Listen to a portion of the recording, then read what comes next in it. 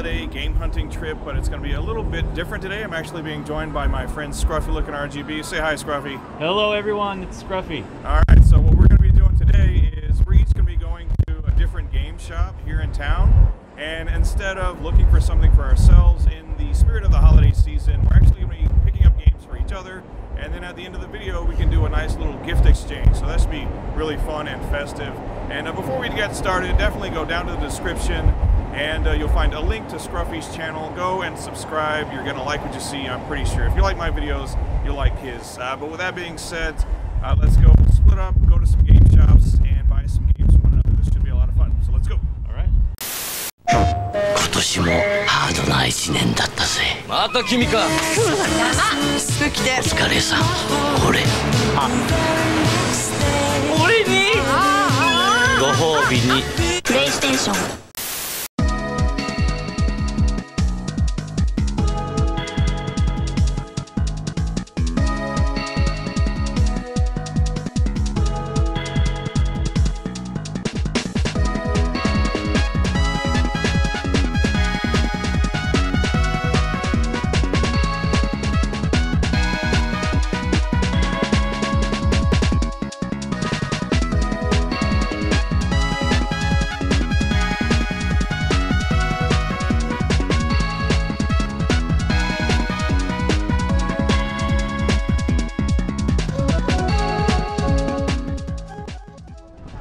Okay, so I decided that I would go with the safe bet of Super Potato, and if you can't find an appropriate gift for a retro gamer here, well, then you are just hopeless. So let's get inside Super Potato and see if we can't find something nice for my Scruffy friend. Let's do it.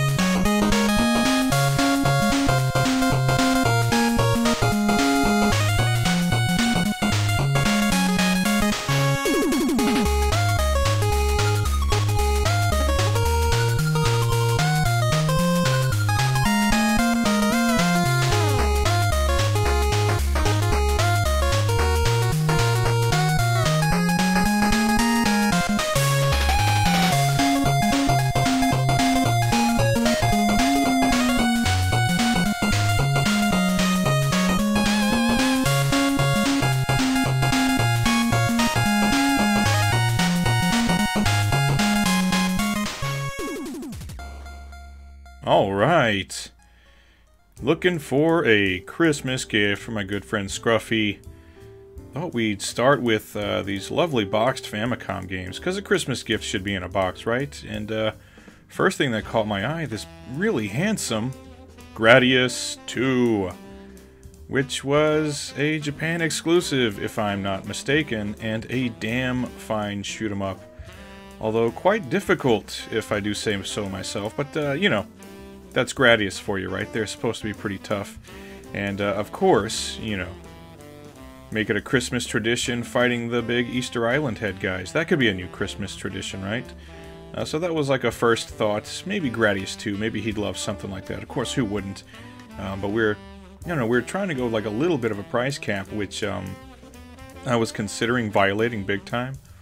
Like, yeah, let's keep it under, you know, 30 bucks or whatever. But secretly, I was like, maybe I should get him like something that'll crazy knock his socks off, like, you know, something super rare. But here we have Ike Neketsu Hakibu, just one of a whole lot of Kunio-kun games that were released exclusively in Japan. And if you don't know what Kunio-kun is, I mean, you're looking at the screen, but just think River City Ransom. The same series as River City Ransom. And probably my favorite 8-bit hockey game, so that was an option. Priced right, and incredibly fun. Then I saw this Star Wars, and yes, the Star Wars game where Darth Vader turns into a big scorpion monster. Scruffy, obviously a huge Star Wars fan, so I considered this, but then I thought to myself, wait a minute, he almost definitely has this. So Star Wars, you remain on the shelf. today, even though that is a very handsome clamshell case.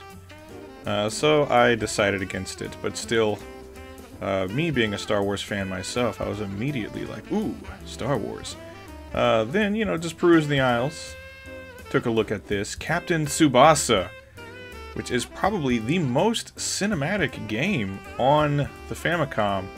It's pretty cool, based on the manga and anime series, but not an action-packed game per se. Again, very cinematic. So maybe not something he would care for. Maybe if I was going to get him a soccer game, maybe I'd get him one of the Kunio-kun soccer games, because along with hockey, they also had soccer, basketball, dodgeball, you name it.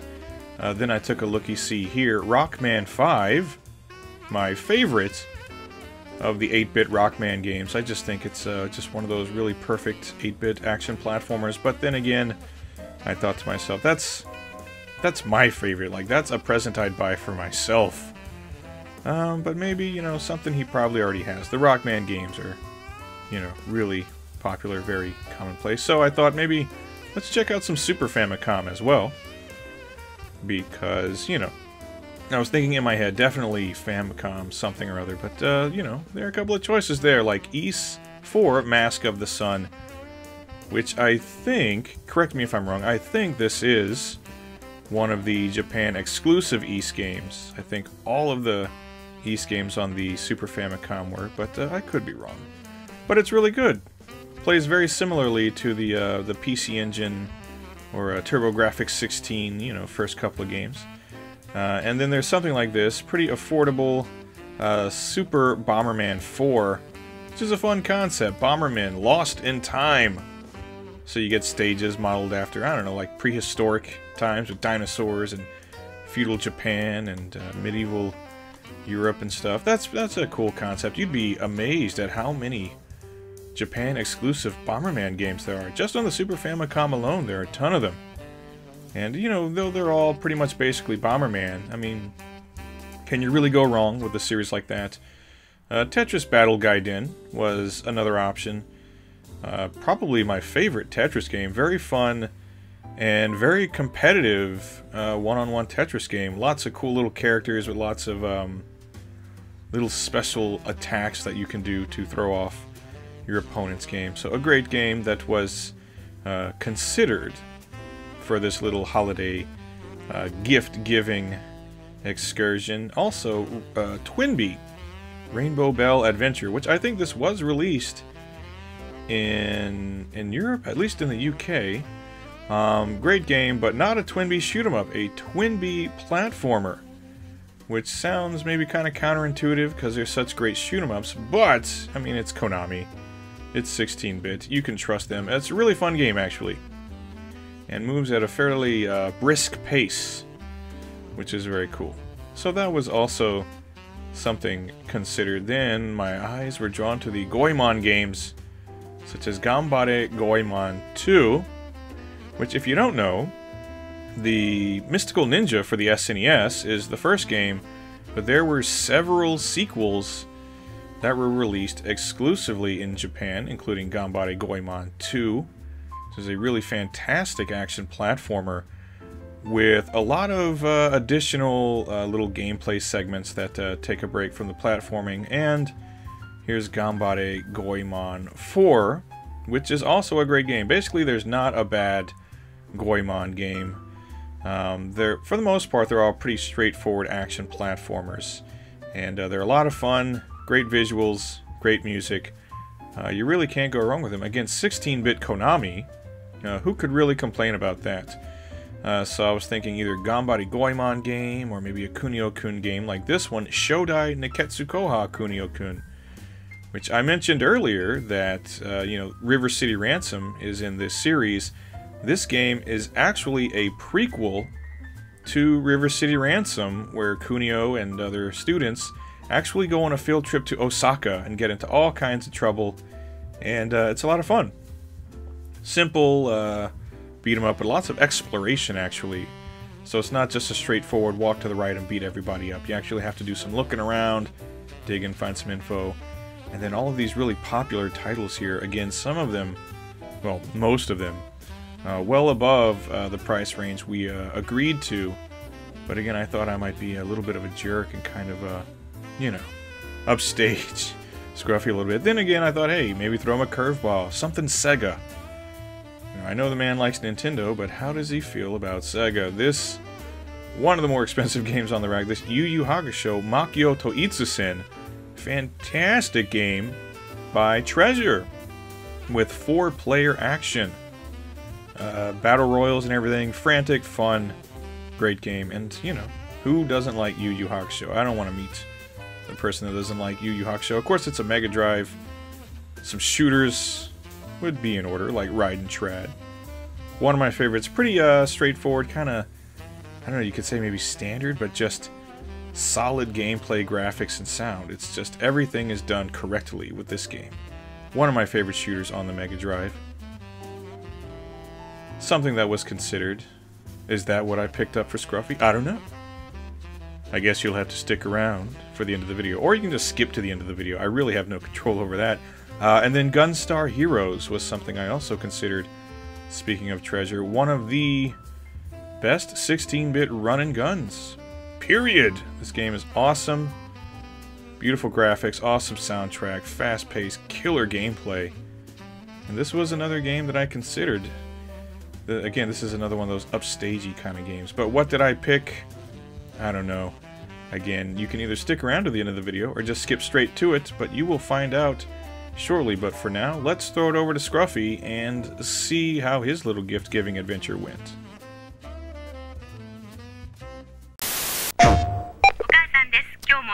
今年も僕頑張ったよ。誰も知らないけどね。ご褒美にプレイステーション。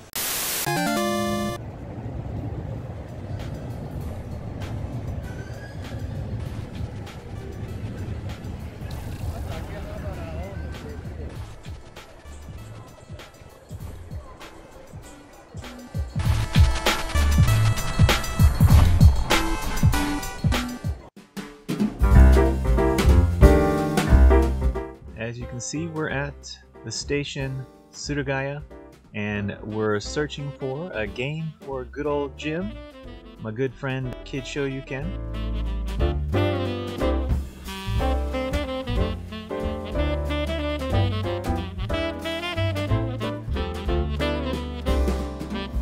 This is a tough mission because I think Jim, his knowledge is quite deep with games, and I'm trying to get him something he probably hasn't played or maybe hasn't got enough time playing, and it's tough. As we take a look at the PC Engine games here. Download, I'm pretty sure he's played before. Paranoia, I've never played. P47, I'm pretty sure I've seen him review that one. It's a good little shooter. Beyer here is not so good, but it is also a shooter. Dragon Spirit, definitely has played that before. Gradius Gopher, Yabo, I'm pretty sure Jim's played that one. And Download 2, he's been recommending that one. That's the one I'd like to pick up. Ordine is a pretty good one. Jimmy Hoppa recommends that one, but I'm sure Jim has played.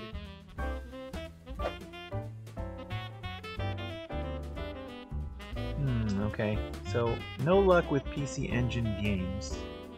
Let's take a look at some Famicom games here. As you know, I'm not a box collector, but I know Jim enjoys a good box, so let's take a peruse at what kind of Famicom box games they've got. Shin Senden, looks like a RPG I'm not familiar with. Dragon Quest there. And what is this? Valkyrie, $32 in the box. Pretty sure that is a very early RPG right there. And we've got Tensei Megami Tensei, excuse me, the very first one I think. $31.90 in the box. I like the little clamshell. I hear it's a pretty good RPG. And Argos no Kishi, or Rygar, however you want to say it, known in North America. Got Metroid for the FDS. I don't think Jim has an FDS right now, so let's take a look at the display case. I've got some indie games. Probably Jim has not played those yet, I would imagine. I've never heard him talk about those. Got YY World. Who's played that? We've got Medulla. The Wing of Medulla. And Crystal Moon. Wild Guns, Gun Knack. Iron Commando or Captain Commando. And we have Megami Tensei, the Shodaku guide or the cheat guide. Pretty cool artwork. I do like that artwork style. Let's check out some PlayStation games. We've got Raiden Project and Twin Bee Deluxe Pack. It's a good deal for that one. I was looking for this the other day, but I could not find it. It's like they've pulled it out of the back for me. I might have to pick this one up. But I'm pretty sure Jim has played both of these games. I'm pretty sure he's a big Raiden fan. I've heard him talk about Raiden and Twin Bee a lot. And I've heard him recommend this one, so that's one probably won't be getting Jim. And Salamander Deluxe Pack, he's definitely got that. They do get a lot of new games in here quite often. A lot of come and go in this location. It's so close to the station. And as you can see, it's just packed with boxes and it's so cramped, but they do have a lot of good things here. A little early Famicom shooter there. Chippendale Rescue Rangers. Wrath. It's a pretty good one. 49 bucks for that one, loose. It's fun. It can be kind of frustrating.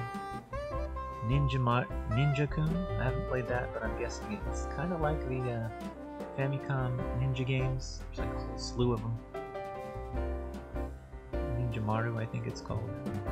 Go-Go Ackman, the first one. I've recently played Go-Go Ackman 2 because somebody gave it to me, and Go-Go Ackman 3 as well. Pretty good games as far as I've seen. You've got Dione, which is supposed to be a shooter. I have never played it myself, but it could be a good one. I think Jim has actually done a review on that one, so maybe not that one, not sure though.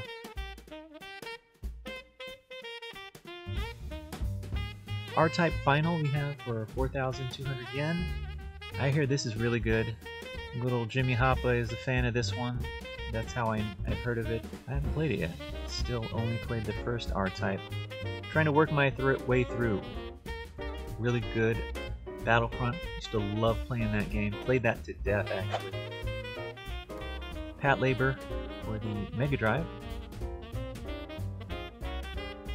I'm not sure what kind of game that is, but it does look cool. I do like the mech aspect of it. Remember watching the animation back in the day? Any of you guys watch the anime of that Pat Labor? Got Darius 2 and Tatsujin. 58 bucks for that. But it's time to make a decision, so I'm gonna have to do that, and we'll have to reveal it very soon.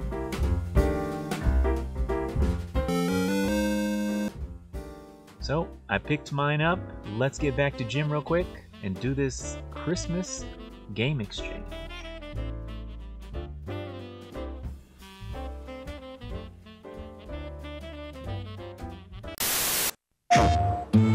Match はいかがですか？マッチは全然売れないわ。わあ、戦車だわ。わあ、氷相撲だ。エアホッケーだ。ゲームてんこ盛りクラッシュバンディクーカーニバル。目の前がオレンジ色になってきたわ。プレイステーション。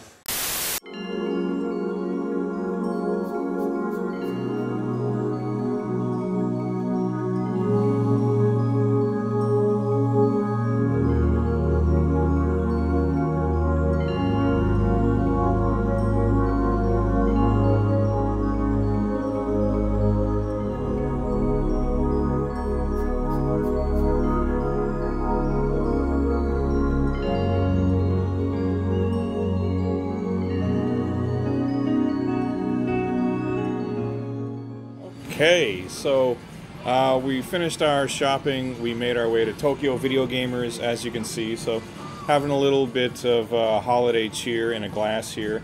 And hey, kampai. All right. Got it. And now we get to do our nice little gift exchange. So this I picked up for you, Scruffy. Something that I was hoping that you don't have yet, and something that I think you'll have a lot of fun with.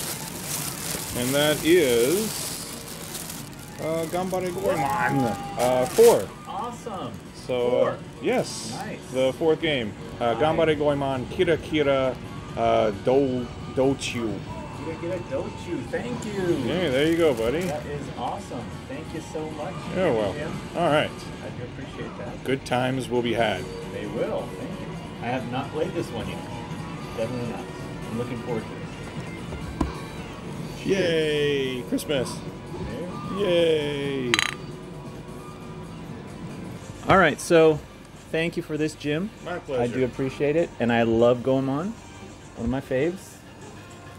Have not played it yet, and here is your present. My goodness. I will let you have to unravel it Oh boy. because they need something to tantalize The anticipation is killing me. the taste buds. Dion. Yes, Dion. I hope you've played it a million I don't know times. what is Dion? Are you sure? I'm not sure what Dion is. Are you serious? Yeah. You're shitting me? I'm not shitting you. Okay, this is awesome then. I've Potty picked a mouth, good game. Scruffy. Sorry, I'm gonna have to bleep that out. But I see that it's made by Vic Tokai, Yes. which is an amazing developer. So it is a shooter for the Okay. Super Famicom. I like it already. I have actually never played it myself, but I love shooters, and I know you love shooters too. So it's a beautiful This Famicom is- game. This is truly a surprise then. That's a awesome. 16-bit shooter made by Vic Tokai. I'm guaranteed to love it. Awesome. You're welcome. Booyah. Awesome. I have something to play tonight, everybody. Awesome. So these are the awesome pickups. Christmas Merry Eve. Christmas to everyone out there. All right. Badass indeed. Well, now we've got games to play. We've got some Beverages beverages, some cheers to put in our bodies, and I can't think of a better way to conclude a night It's been a good one. than to drink beer and then go play some games and feel all festive and happy and warm inside. Sounds amazingly good. So everyone, hope you enjoyed the little annual holiday game hunt I like to do every year here in Akiba. We had a lot of fun doing it. We got some fun games. And what can you say? Just a great day, great time of year. And with that being said, everyone, Merry Christmas or Happy Holidays, whatever it may be. Goodwill toward men, peace on earth, all that good stuff. And until next time, take care, everybody. We'll see you then. Bye-bye. Goodbye. Merry Christmas. Merry Christmas.